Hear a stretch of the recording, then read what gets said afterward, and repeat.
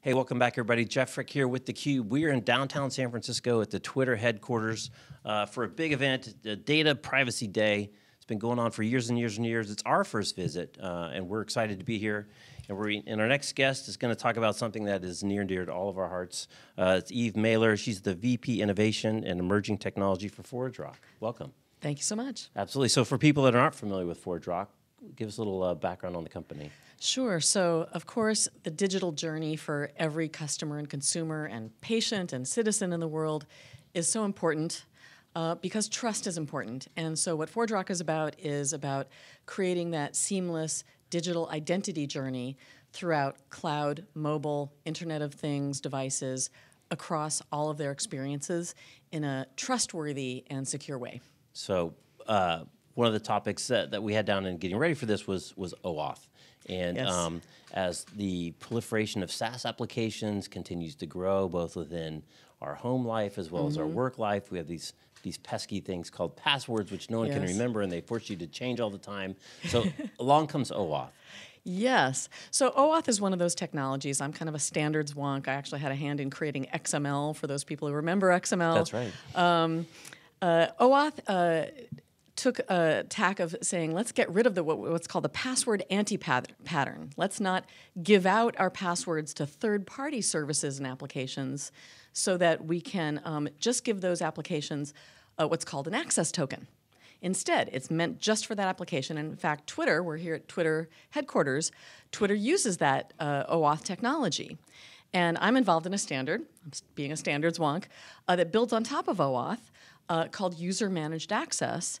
And it uses this so that we can share access with applications in the same way, and we can share access also with other people using applications. So for example, in the same way that we hit a share button in Google, Alice hits a share button to share access with a document with Bob, we want to allow every application in the world to be able to do that, not just Google Docs, Google Sheets, and so on. Right. So OAuth is powerful, and user-managed access is powerful for privacy in the same way. Now there's OAuth, and I use my Twitter OAuth all the time. That's or my right. Google, and then there's these other kind of third-party tools which add kind of another layer.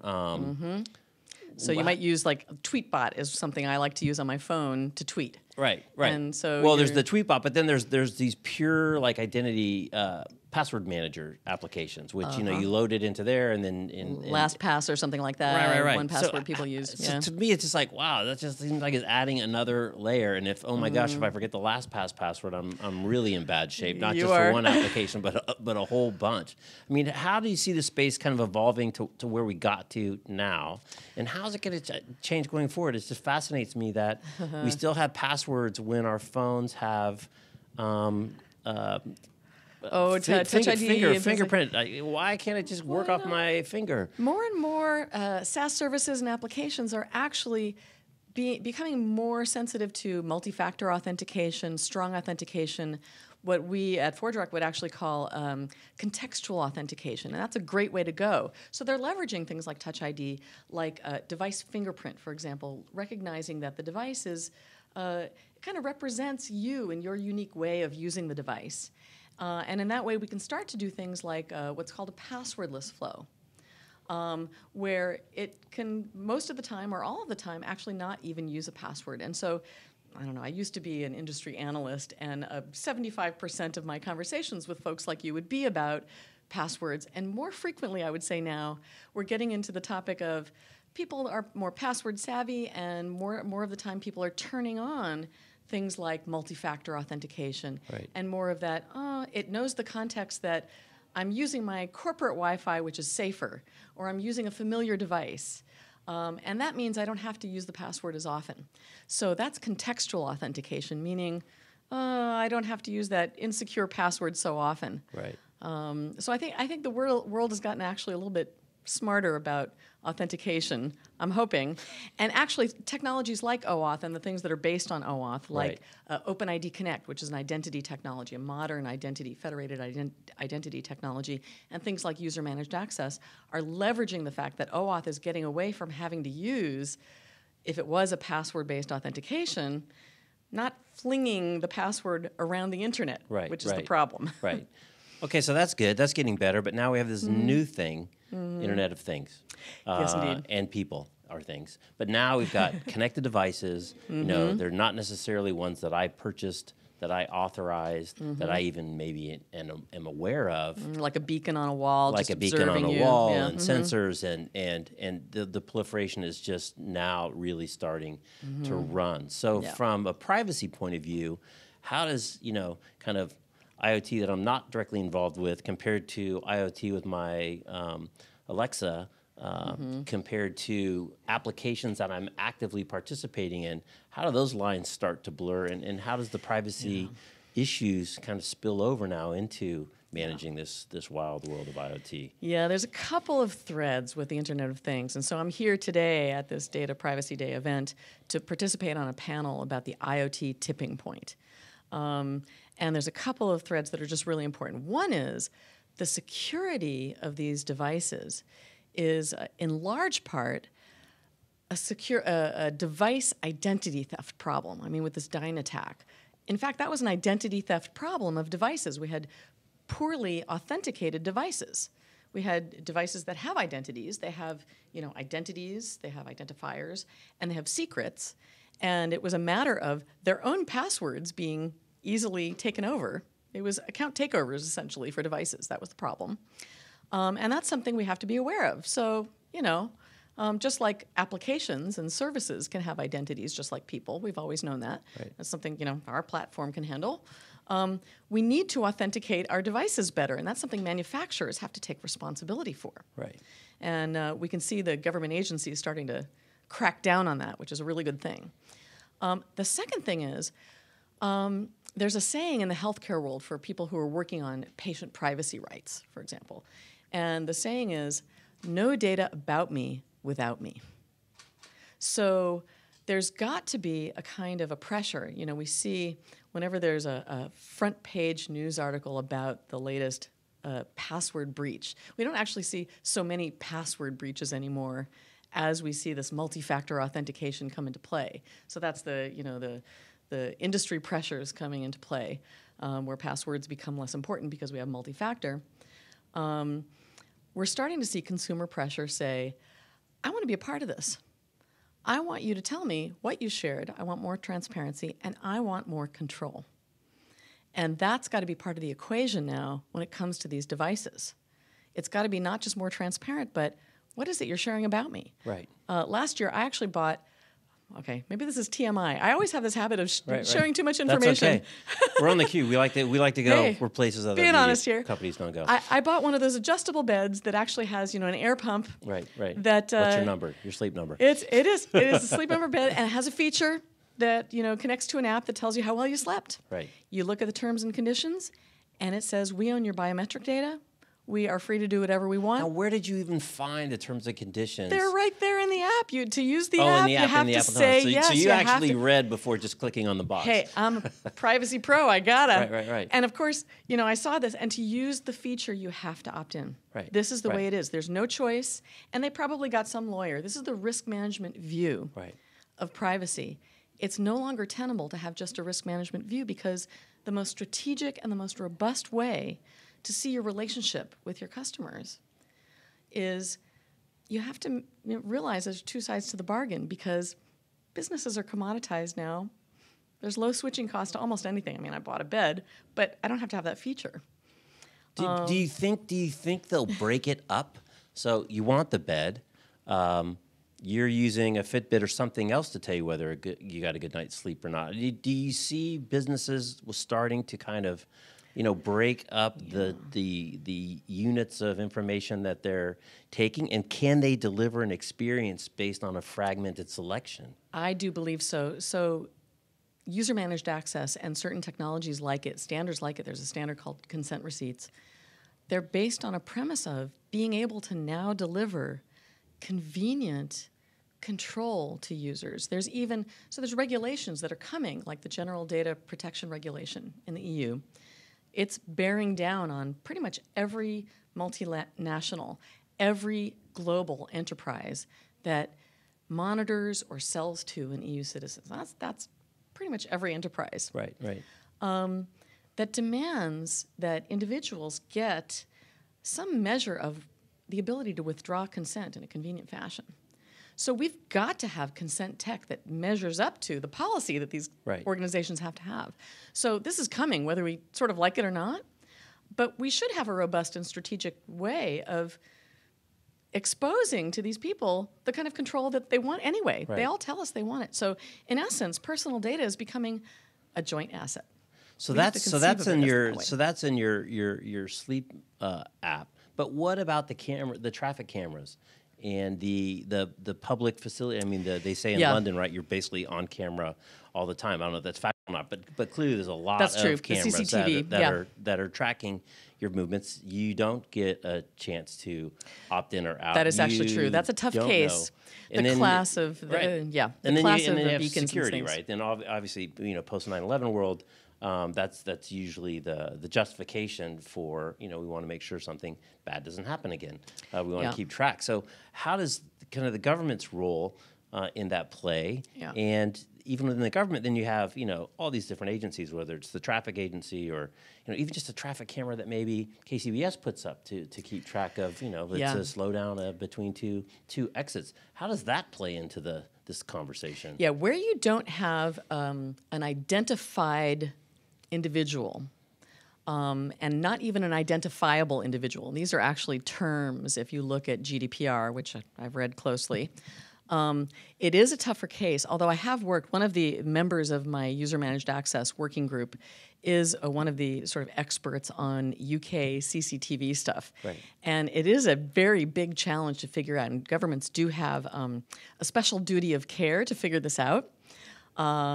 And so the toughest cases are when you have beacons that just observe passively, especially because the incentives are such that, and I will grant you, the incentives are such that, well, how do they go and identify somebody who's hard to identify and then go inform them and be transparent about what they're doing? Right, right. So in those cases, even heuristically identifying somebody is very, very tough. However, there is a case where iBeacons in, say, retail stores do have a very high incentive to identify their consumers and their retail customers. And in those cases, the incentives flip in the other direction towards transparency and reaching out to the customer. Yeah, the tech of these things, of someone who I will not name, recently got a drive-through red light ticket. Yep. And the clarity of the images that came in that piece of paper that I saw was unbelievable. So, I mean, if you're using any kind of modern equipment, the ability to identify is pretty much there. Now we have cases, and so this just happened. Actually, I'm not going to say. Let's see. Do I say it was to me or to my husband? It was in a non-smart car in a non-smart circumstance where it was simply a red light camera that takes a picture of an identified car. So you've got a license plate, and that binds it to a registered owner of a car. Right. Now, I have a car that's registered in the name of a trust. They didn't get a picture of the driver. They got a picture of the car. So now here we can talk about, let's translate that from a dumb car circumstance, registered to a trust, not to an individual. They sent us what amounted to a parking ticket because they couldn't identify the driver. So now that gives us an opportunity to map that to an IoT circumstance. Because if you've got a smart device, you've got a person, you've got a cloud account, what you need to do is the ability to, in responsible, secured fashion, bind a smart device to a person in their cloud account, and the ability to unbind. So now we're back to having an identity-centric architecture for security and privacy that knows how to. I'll give a concrete example. Let's say you've got a fleet vehicle in a police department. You assign it to whatever cop on the beat. And at the end of their shift, you assign the car to another cop. What happens on one shift and what happens on another shift is a completely different matter. And it's a smart car. Maybe it's a cop who has a uniform with some sort of camera, body cam. That's another smart device. And those body cams also get reassigned. So you want whatever was recorded in the car, on the body cam, with the cop, and with their whatever online account it is, you want the data to go with the cop only when the cop is using the smart devices that they've been assigned, and you want the data for somebody else to go with the somebody else. So in these cases, the binding of identities and the unbinding of identities is critical to the privacy of that police person. Right, right. And to the integrity of the data. So this is why I think of identity-centric security and privacy as being so important. And we actually say at ForgeRock, we say identity relationship management as being so key. And whether you use it or not is really kind of after the fact of being able to effectively tie the two together. You have to look at the relationships in order to know whether it's viable to associate the police person's identity with the car identity. Did something happen to the car on the shift? Did something happen through the view of the camera on the shift? Right, right. And all this is underlaid by trust, which has come up in a number of these interviews today. And Indeed. Unfortunately, we're in a situation now, if you read all the surveys in the government particularly, and these are kind of the more crazy cases because businesses can choose to or not to, and they've got a relationship with the customer. But on the government side, where there's really no choice, right, they're there.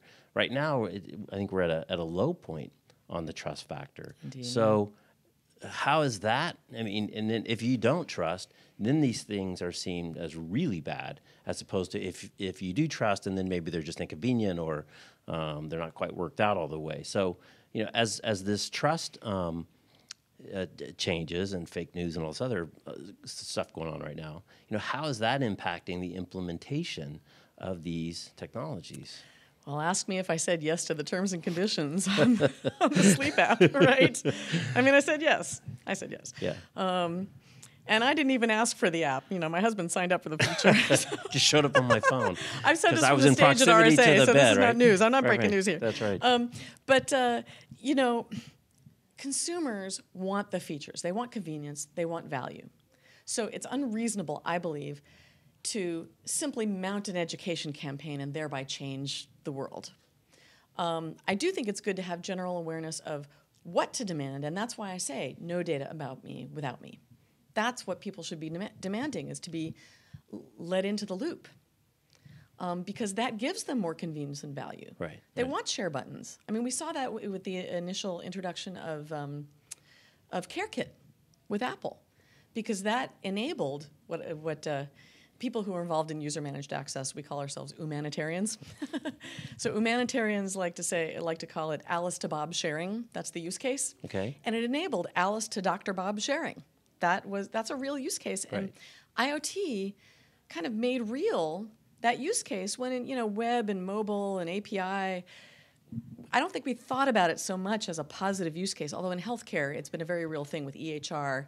You can go into your EHR system and you can see it that you can share with a spouse your allergy record or something. Right, it's right, there. right. But with IoT, it's a really positive thing. I've talked to folks in my day job about sharing access to a connected car to a remote user. We've seen the experiments with, let somebody deliver a package into the trunk of my car but not get access to driving the car. These are real. That's better than saving a little. that one, actually. Saving a little money by having smart light bulbs is not as good as Right. You've got an Airbnb renter and you want to share limited access to all your stuff while you're away with your renter, and then shut down access after you leave. That's an UMA use case, actually. That's good stuff. Right. I can make money Right. off of sharing that way. That's convenience and value. And there's I just heard the other day that Airbnb is renting 1 million rooms a night. There you go. So it's once you not have insignificant. you have a home bristling with smart stuff, that's when it really makes sense to have a share button on all that stuff. It's not just data you're sharing. Well, Eve, we could go on and on and on. Are you going to be at RSA in a couple of weeks? Absolutely. I'm actually speaking about consent management. All right. Well, maybe we'll see you there. That would be great. But I want to thank you for stopping by and really enjoy the conversation. Me too. Thanks. All right. She's Eve. I'm Jeff. You're watching theCUBE. We'll catch you next time. Thanks for watching.